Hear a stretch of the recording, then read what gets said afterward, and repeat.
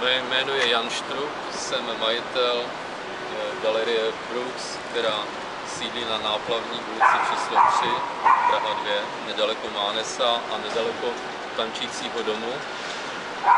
A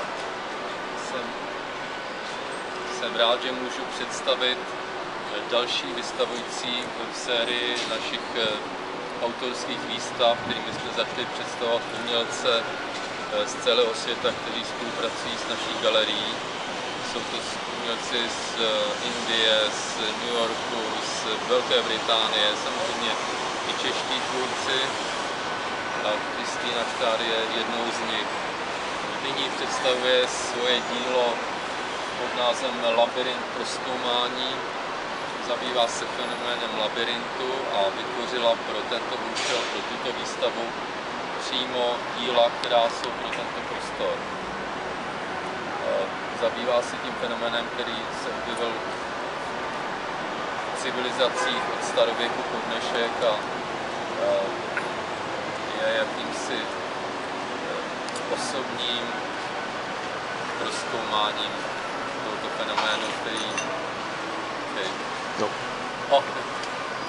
fenoménu, který je velice zajímavý. Já bych jenom vyzvedl ten, kdy labyrint je místo, kam se vchází a kde člověk nalézá svůj vnitřní klid a sebe sama v meditativním rozpoložení, nalézá svůj klid a odchází z labyrintu pryč a je očištěn a povznešen. Takže to je jenom z částeček toho pohledu na labyrint, jak představuje Christina Stahr.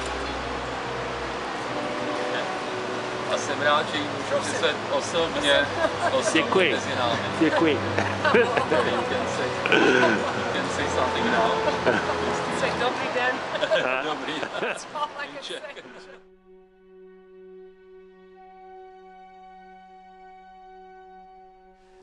This piece is the Golden City Labyrinth, and it's really kind of an homage to the city of Prague. I guess anybody who's ever visited Prague just falls in love with the city. The golden, the profile of the building is actually the building across the street, kind of reflected in this labyrinth. And here are these shoes, which are my own shoes, covered in 23-karat gold leaf, and they are ready to take the walk of the labyrinth and to follow the red thread. This might be the most literal interpretation of the labyrinth and its history, with the red thread of Ariadne leading into also thinking a little about architecture. And then these labyrinths are really about the paper and the texture of the paper and the circuit of the labyrinth. And this panel has the path. So this is also gold leaf that I applied to paper. And then I tore it, so it's all torn paper. And I actually kind of walked the labyrinth with my fingers by tearing the paper and just making the spiral walk inwards and then making the walk back. So you can have an inner experience and then walk back out, and then you're back out in the regular world. And these ones are called Danae, and they also refer to the classic myth. I guess I was thinking of Ariadne with her red thread, and I made these ones very red.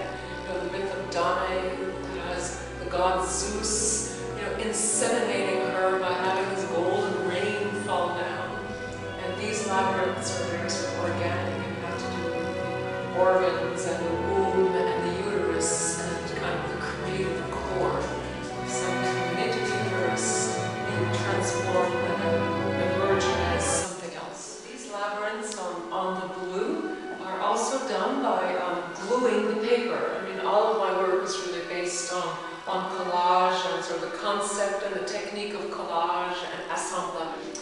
And then the other gold around here, that's actually gold dust that you can really just, you kind of blow it and it just kind of falls wherever it, and the idea of the labyrinth and the walk for me seem very related to the many different ways that people are traveling. We have so many people living in exile and these refugees and natural disasters and displaced people. And also kind of thinking back to the former regime here and how difficult it was to enter and to exit depending on your status. So this piece is called Status, and it's really about you're standing in the world.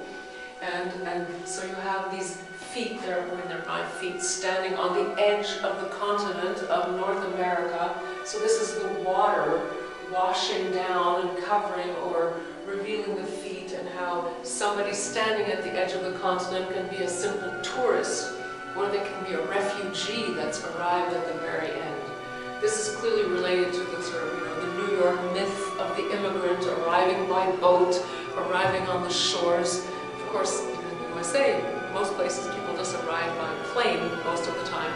But this is kind of about that idea of just kind of arriving on a new shore and the different status that you can have. So it's meant to sort of evoke a passport, travel document like this, except instead of your face, there are your feet, and you're standing, and then you have the line.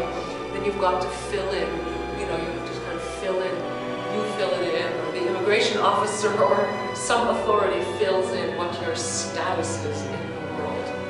And it's kind of about how arbitrary that status sometimes is.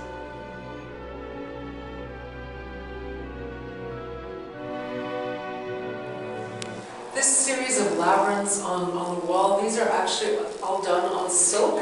So this is silk organza that also has metallic contrast in the metal on the very fragile silk. And I just tear the silk, and there are threads and things hanging down. It's sort of very much about the edges in the same way that I tear the paper. And this one I made specifically for this window, the layers of the grid on the outside and the different layers of the window frame. And then I worked on sort of the idea of the fragment and the overview of the city. So it's, again, a walk of the labyrinth. Like you could put on these shoes and walk out of the window and walk the labyrinth of